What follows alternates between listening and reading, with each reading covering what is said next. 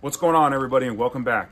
So for the people viewing for the first time that's never heard of me, the reason I use the name Heavy Forge is because I'm a heavy equipment mechanic here in Alaska, and I work in the road construction industry.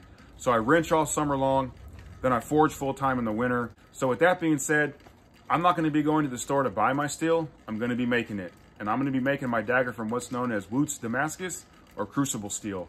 And I'll take you through my process. So let's head over to the anvil and we'll talk about the material I use and why I use that material.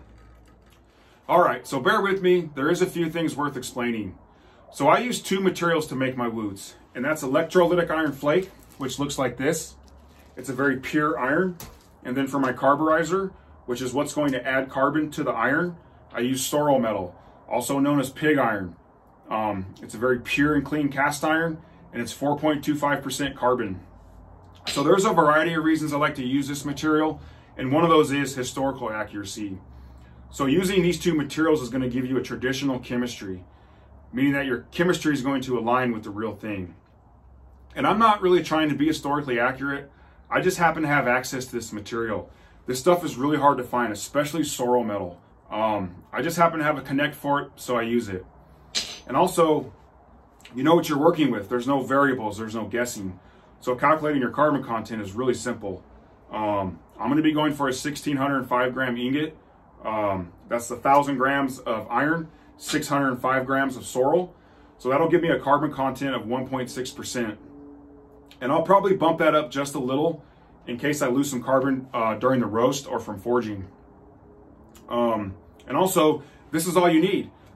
There's no need to add any carbide forming elements. There's no need to add any vanadium, although it certainly doesn't hurt. It all just depends on how historically accurate you want to be.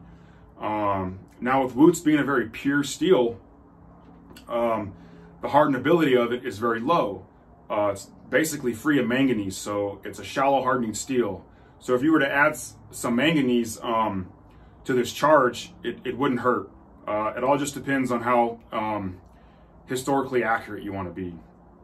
And also, it does depend on how you stack your crucible. So using these two materials, you're going to want to put your iron in first, then your sorrel, and then your green glass on top of your sorrel. So with that being said, let's go make some steel. So now that the crucible is loaded up and in the furnace, it's a good time to talk about a few things. So I use Salamander Super Crucibles, which are clay graphite crucibles.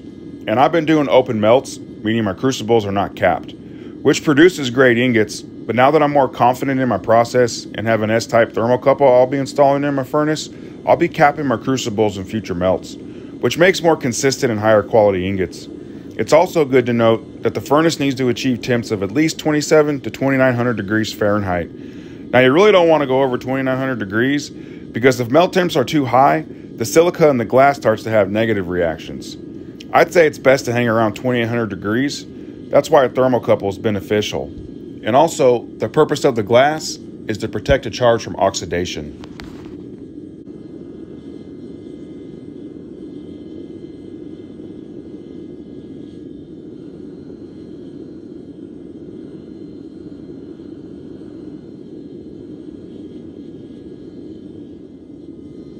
So it's been 45 minutes into this melt, and right here I'm just ensuring that the charge is liquid, which it is.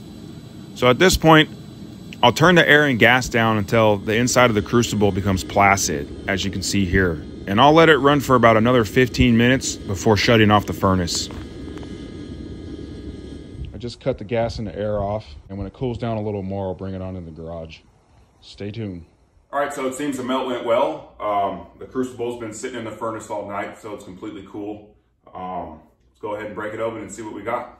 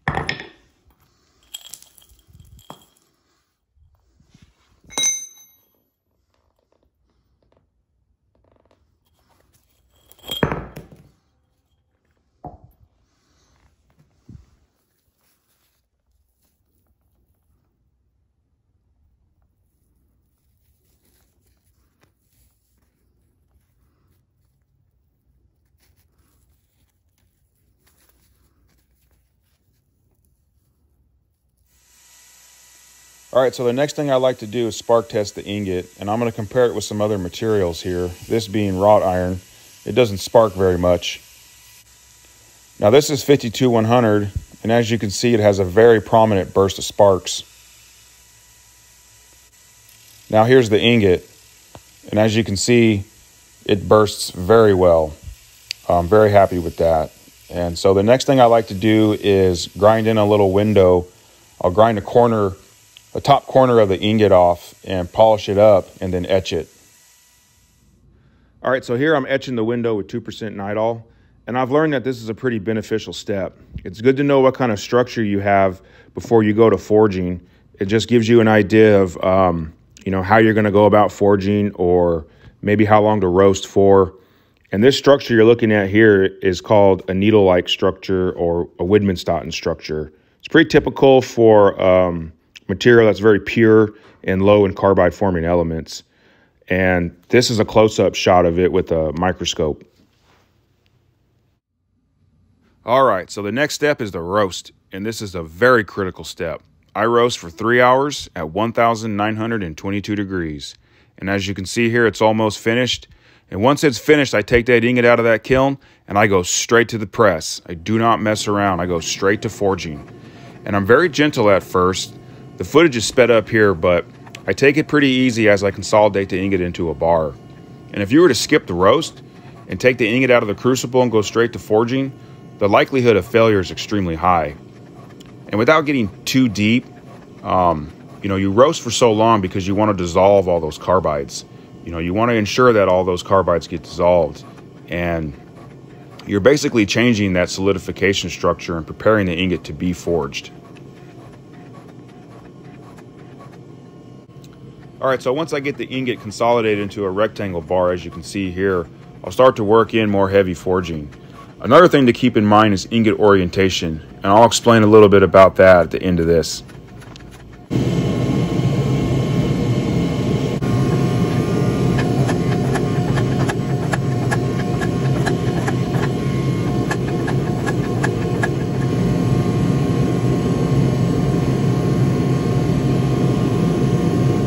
All right, so this is a good point to stop and explain a few things. If you see this line here, okay, this is the top of the ingot. So you kind of want to pay attention to orientation as you're forging. Being that this is going to be a dagger, we don't want that crappy area of the ingot, which is the top part of the ingot. We don't want that on the edge where our edge is going to be on our dagger. So it's best to put it on the face here. And as you can see, there's still a lot of material left. There's a lot of material in 1,600 grams.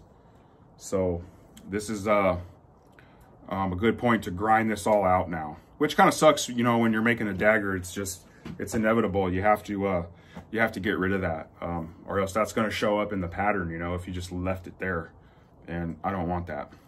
That's the next step. Then we'll forge the blade and heat treat and go from there. So stay tuned. So it's worth mentioning that initial forging should be done above ACM or of pure austenite. And here I've inserted a picture of the iron carbon phase diagram, which is a representation of phase change in steel as it's heated or cooled. And here I've highlighted the ACM line in red.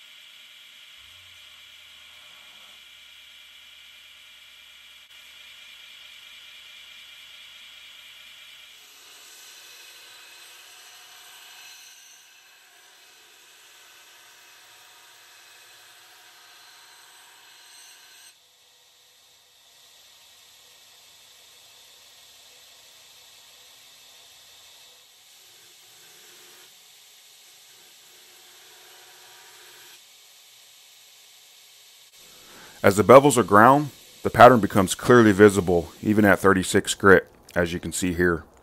So in the next clip, I'll be quenching, and with Wootz being a shallow hardening steel, hamon is spontaneous and pretty much inevitable. And quench temperature is 1425 and soaked for 5 minutes. You don't want to soak too long because you can erase your pattern.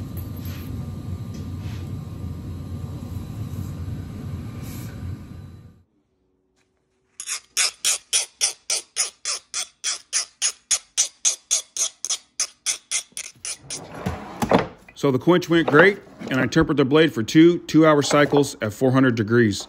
I also finished ground the blade off camera. And here I'm just rummaging through my handle material drawer, and I really wanted to use a set of that Alaskan jade scales, but that stuff's extremely difficult to shape without the proper tooling, which I don't have. So I went with a set of moose antler scales. And moose antler, once polished up, looks like ivory, which I think will complement this dagger very well.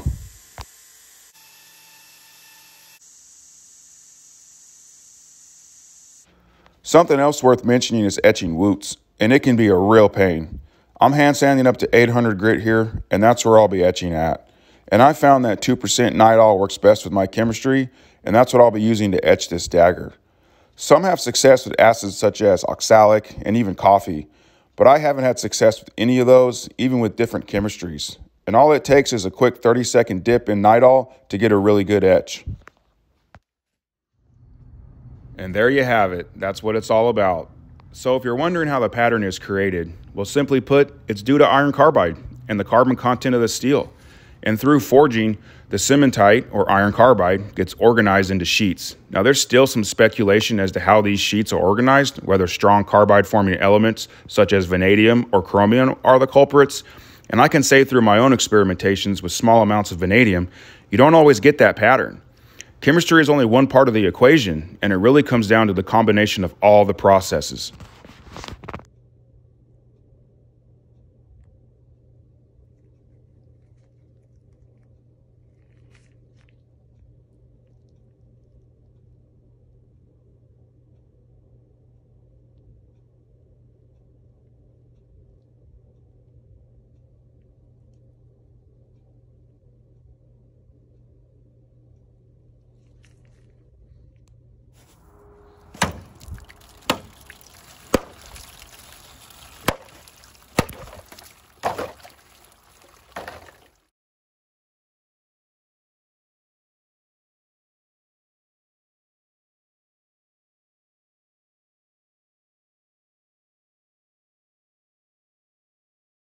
All right, so all in all, really happy with how the dagger came out, and I'm really happy with the pattern.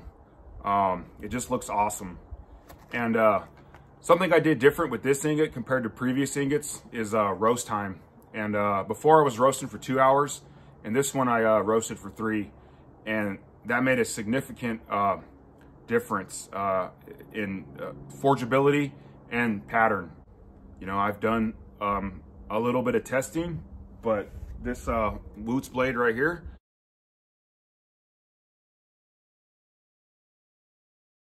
I'll be taking with me this summer. Hopefully I can cut some flesh with it during caribou season or moose season. And I will put it through as much abuse as a mechanic would. But other than that, this was really fun, and I really hope you guys enjoyed this video. I hope you get something out of this video, and I really encourage people to get into this and start making it. It is some awesome and challenging stuff, man. But I will give you a warning, and it's highly addictive. So some of you that get into it, you know, this might you might never want to make Damascus again and just make this, because that's how I feel. But anyways, huge shout out to Dennis Tyrell and Aaron A. Lee of A. Lee Knives, you know, for putting this all together and inviting me to this. You know, I think it's really awesome. And a huge shout out to all the other guys that are making daggers in this challenge. Props to all of them. I've seen a few of what those guys have done, and man, they've made some beautiful stuff. So get out there and vote for whoever you think made the best dagger. And all I can say is I appreciate you watching. And if you have any questions, just ask them in the comments. I'll do my best to answer. And other than that, you guys take care and have a good day.